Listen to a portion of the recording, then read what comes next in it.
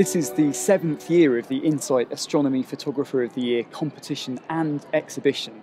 It's a competition that showcases some of the best astrophotography from around the world, and we're really proud to host it here at the Royal Observatory in Greenwich.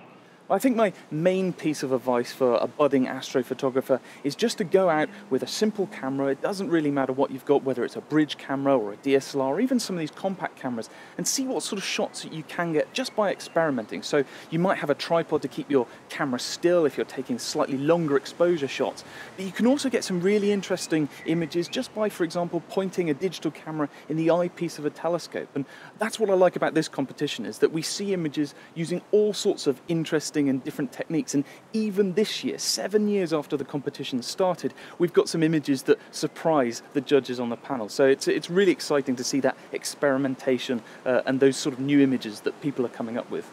So as much as you want to prepare by looking at the right part of the sky and picking up the right equipment, you also want to prepare yourself visually, looking around at what is really interesting, maybe looking around at what your peers are doing, if only because you don't want to be doing the same thing, because you want to dazzle the judges, you want to excite them. Not think it's impossible.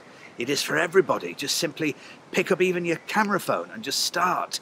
Take some pictures, take some snaps that inspire you, and soon you'll get the bug and just let that develop. There are all sorts of guides online, or you can take courses in how to attach your camera to a telescope, how to take really well composed pictures, and how to become competent in all of the technical things that you need to take some of the more advanced photos. But really, just get out there, get snapping. The universe is beautiful. With a camera, you can take some really amazing photos. I think the other thing is experimentation is key. You should go out and try to take pictures. You might be surprised by the results. Sometimes they're not what you expect, but even the unexpected can be pleasing and worth looking at. So I just encourage everybody to have a go.